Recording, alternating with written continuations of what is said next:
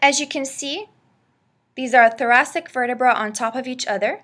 So when they are placed that way, and this applies to all of your vertebrae, you have holes in between the vertebra. Okay?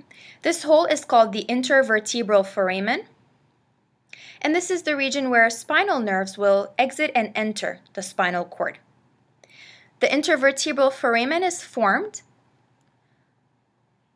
by this notch right here that we call the inferior vertebral notch, as well as the notch on the lower vertebra that is called the superior vertebral notch. So when you place those vertebrae on top of each other, you have the intervertebral foramen formed from the inferior vertebral notch of the top vertebra and the superior vertebral notch of the lower vertebra. Now, to differentiate between this thoracic vertebra and a lumbar vertebra, all you have to do is look at the superior articular processes. Notice how, the facets. Notice how the superior articular facets of the thoracic vertebra point posteriorly towards the spinous process.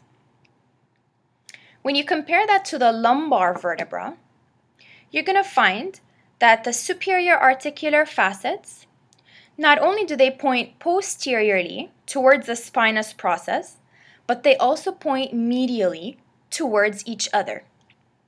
This is a differentiating factor between a thoracic vertebra and a lumbar vertebra. Other structures of the lumbar vertebra are pretty similar to the thoracic. So we have the body, vertebral foramen, transverse processes, spinous process, superior articular facets, superior articular processes on the back, and on the inferior side, we have inferior articular facet, and the back side is inferior articular process.